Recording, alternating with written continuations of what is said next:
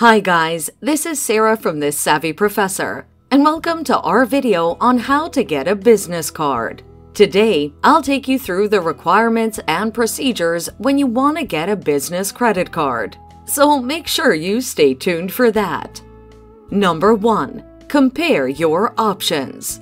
It's important to research the various available business credit card providers to find the one that'll suit you the most and cater to your business needs. It would help if you looked out for annual fees, interest, and other transaction fees. It would be best if you also considered looking into extra benefits, such as credit limits, welcome bonuses, and rewards. Number 2. Check your eligibility. Before applying for a business credit card, it's important to confirm your eligibility by checking your credit score. You can check this using FICO or by requesting a statement from your credit card provider. The higher your credit score, the better your chances of getting approved for a business credit card. Number 3. Gather your information.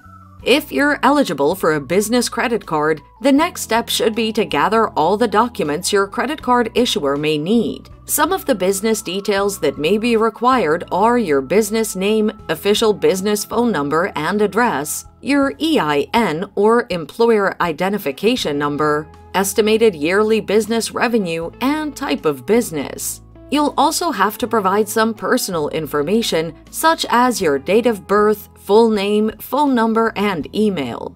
Number 4. Apply for the credit card.